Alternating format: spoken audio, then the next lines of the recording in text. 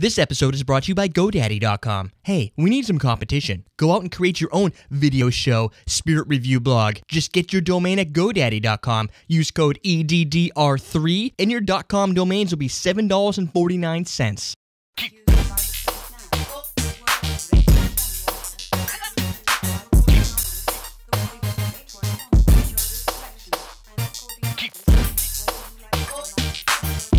Welcome to Common Man Cocktails. I'm your host, Derek Schulmer. Today, is it the day before New Year's, technically? New Year's Eve. The day before New Year's Eve. New Year's Eve. This is New Year's Eve.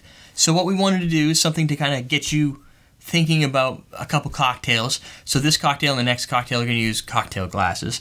I don't know, for some reason New Year's Eve, it's either going to have champagne flutes or cocktail glasses. Those seem to be what most people do. So this is going to be probably a sweeter drink, I think. It's called the Golden Nail.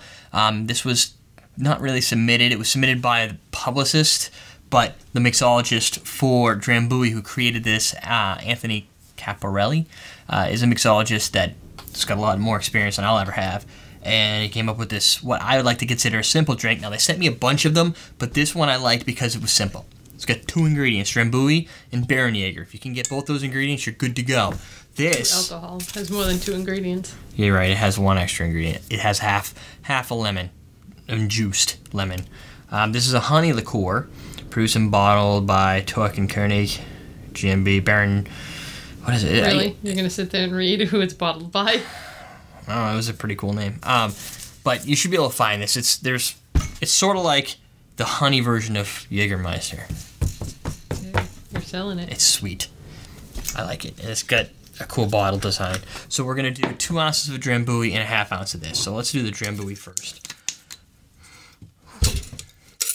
I think we had this at the Drambuie welcome party. No, we had a rusty nail. But we had like... We had a bunch of stuff. Yeah, I think this was either one of them or there's a rusty nail, golden nail. They had all their lineup of drinks there. All their nails? All their nails. And I don't remember which ones we had. Not because I had too many, but because they had a lot of different ones. It's hard to tell which one was which. Yeah. Because they were just passing them around to people, and you're just like, I'll take whatever you got. What is it?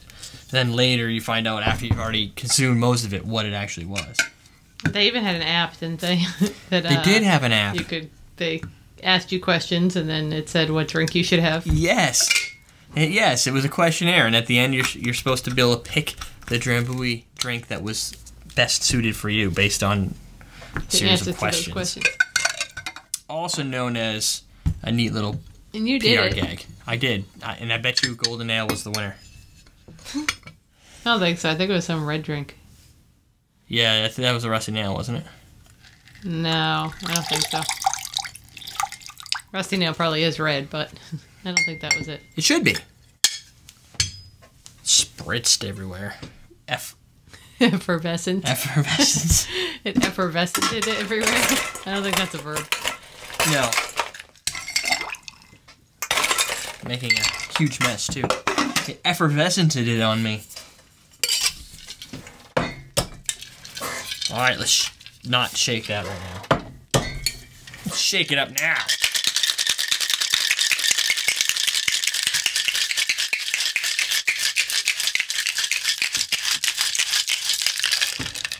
Oh wait, this says shake until frosty cold. Jesus. Alright.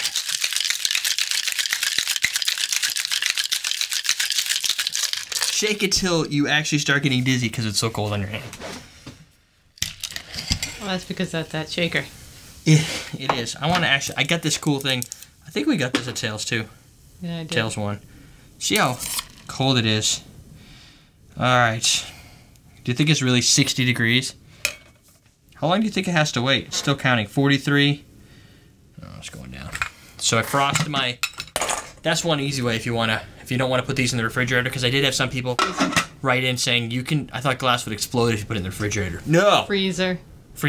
It definitely won't explode in the refrigerator. It will not explode in the freezer. Maybe if you hit it against something, it would break maybe easier. I don't really know. 33.3. 33.2. Sucker's still going down. So someplace near 32, which is close to freezing. We did it. That seems like Is that in Fahrenheit? Yes. Okay. I could put it in Celsius if you want. It's 0.9. So that would probably be considered frosty. Yeah. And you're supposed to, there's a good like temperature to get your drinks to. I'm going to look it up and then try and duplicate it. If you want to make it perfectly to spec. To spec. Yeah. Now, what we're going to do, there's a lime. No. There's a lemon on the table. There's a lemon on the table. There's records on my fingers. There's records on my fingers. All right, so what I'm going to do is make a little twist for it. Did you already squeeze half your lime? And lemon? Now you have me saying lime. Did I already squeeze it? Yeah. Yeah, it's over here. I used a separate... I think of breathing in lemon juice. Effervescence of lemon juice. Yeah, what I did is it was a little studio magic. I used an already cut lemon. I've got like 3 over there. You're so tricky. It's like, I like to look at this as having the production quality comparable to that of like, say, Steven Spielberg's Gremlins. Oh yeah, easily. Without the microwave scene. I want to hang that right on the edge right there. That is what makes a cocktail for New Year's, because it looks awesome. Oh, fancy. Fancy. You can use lavender was the other option, but keeping the common man style. I don't even know where you get lavender. I know where you get lemons. Lavender at the lavender store. Right. You know, for like rose petals. This smells, yes. Lavender. What are you talking about? You don't even know. I saw your face. You're like, I feel like I'm him. This smells really good. It's got a lot of like lemon zesty because it's all kind of around the glass. But I'm getting something else. Honey. Like it's sweet, huh? Honey. Honey, maybe it's honey.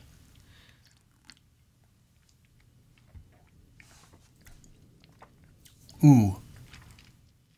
It's both sweet and sour. This stuff's super sweet, but it's counterbalanced with this lemon. Here's the one I used in case you wanted to see it. It's been exhausted. It's tired. It's very well balanced, and I like that. What it does is with that nice balance of the sweet and the sour, you're getting in 2 separate phases. You get much more than Drambuie, the core of the spirit, which is nice. So if you like Drambuie or you want to experience Drambuie, but not just by itself, because that's kind of boring. This is a good cocktail for those that are looking for some sweet and some sour for New Year's or any time, depending on when you're watching this video. So there you go. That is the Golden Nail. Definitely golden. Definitely tasty. I'm still going to push it towards the sweet factor. So if you like sweet drinks, good to go. EverydayDrinkers.tv. Happy New Year's Eve. Yeah. No, we're teaching you how to drink. We're teaching you how to drink. I was getting into my drink. Oh, I see. You weren't gonna do the outro. I was just gonna like sit here and let people watch me sip on my cocktail. Yeah, exciting. I know.